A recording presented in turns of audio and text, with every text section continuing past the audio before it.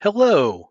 Let's try one more example of using Newton's second law and free body diagrams together for problem solving. The situation that I have here, you're sliding down a rope ladder from a tree house and you're hurrying up, so you're going to be speeding up as you go down. You're speeding up at a rate of 2 meters per second each second, and that number, 2 meters per second each second, if I rewrite that 2 meters per second for every 1 second, I want us to recognize that that's not a velocity that I'm sharing there. That is the acceleration. That's the rate of you changing velocity. So that would be your acceleration of 2 meters per second for each second, which we could also write more simply as 2 meters per second, 2 meters per second squared. You've got a massive 65 kilograms, and I'm curious how much tension there is in that rope that you're sliding down as you slide. So I made an interaction diagram. There's a tree house, a rope, a tree, there's you, there's the entire earth. I drew some interactions between some other things, but I really want to focus in on you. Now, if you were solving this problem entirely on your own, since the question says how much tension is there in the rope, then your first thought might be to try to make the rope be the system of choice. And you can see here that I chose you as the system. And you might think, why not the rope? But if you tried that, if you go very far down that road of trying to analyze the rope, then you pretty quickly discover that you just don't have enough information to make that be useful. You don't know a mass of the rope. You don't know details about the interaction between the rope and the tree house. And it's just going to be too difficult for you to actually get anywhere with it. And so you might start that and discover like, oh, well, that was a dead end, and we can just try something new. Let's try analyzing you. And so if we take a free body diagram for you, then there's a tension in the rope pulling up on you, and there is a gravitational force from Earth's gravitational field from the entire Earth pulling down on you. So I'm just going to draw, we've just got those two forces acting on you.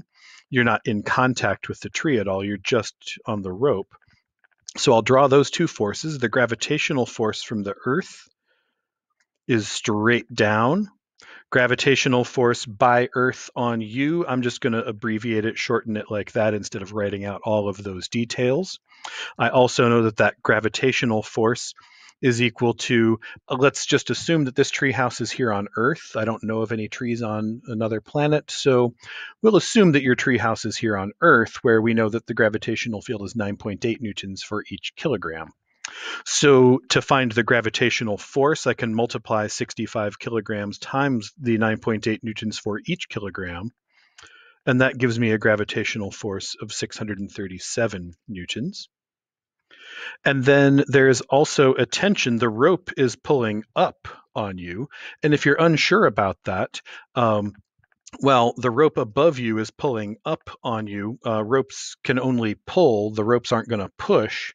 And imagine if you let go of the rope that you would accelerate down even more. So the rope is holding you back in a sense.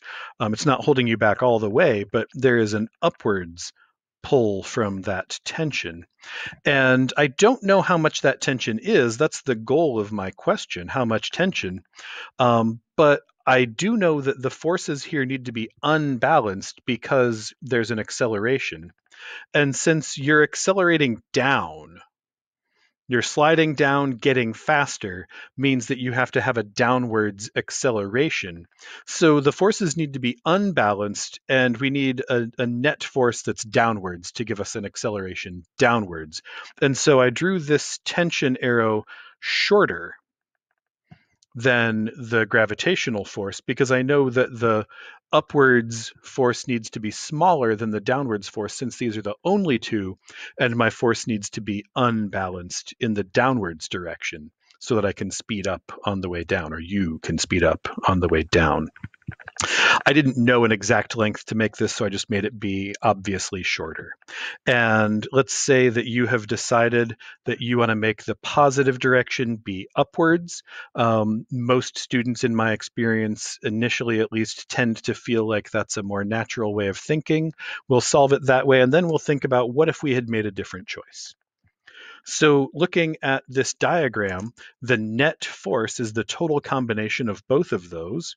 And so the net force with upwards being positive, I've got a positive upwards tension plus a negative gravitational force.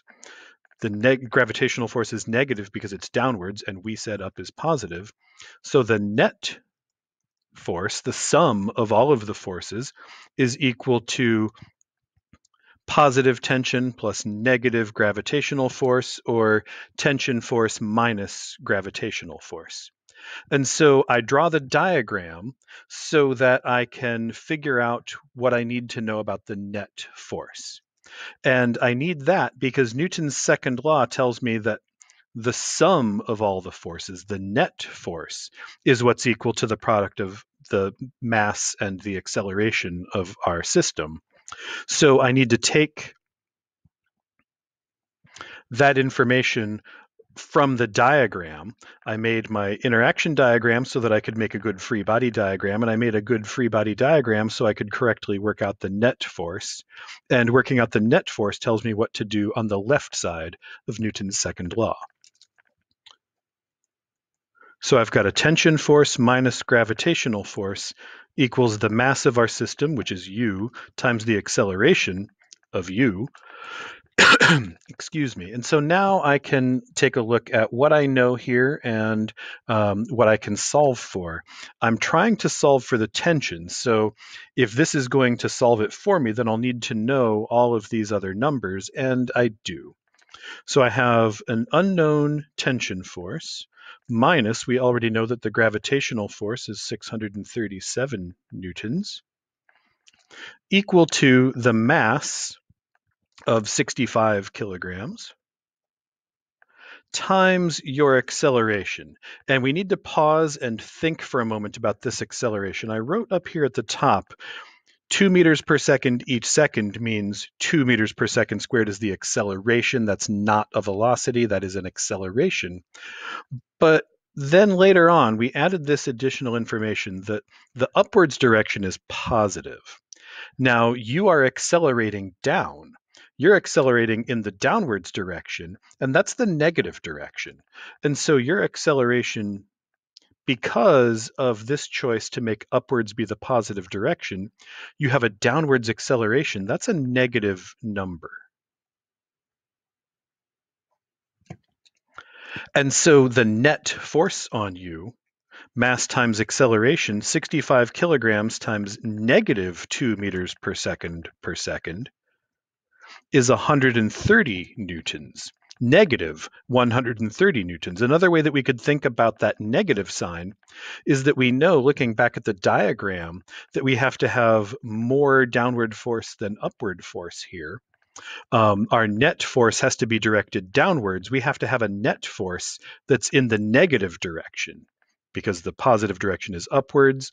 Our net force has to be downwards, which we've defined has to be negative. So I have to have a negative net force there with a negative acceleration. So now I'm able to solve this. I just need to get the tension force all alone. To solve for the tension, I just need to add the 637 newtons over to the other side. 637 newtons plus negative 130 newtons gives me a tension force of 507 newtons. So this tension in the rope is 507 newtons, and the question, how much tension is there in the rope? That question is answered. Great.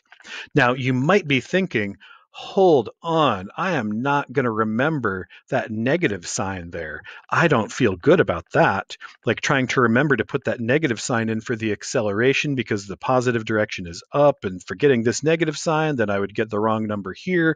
I would calculate a wrong number. And that makes sense. And that's okay. We can look at it this way. We can look at it another way.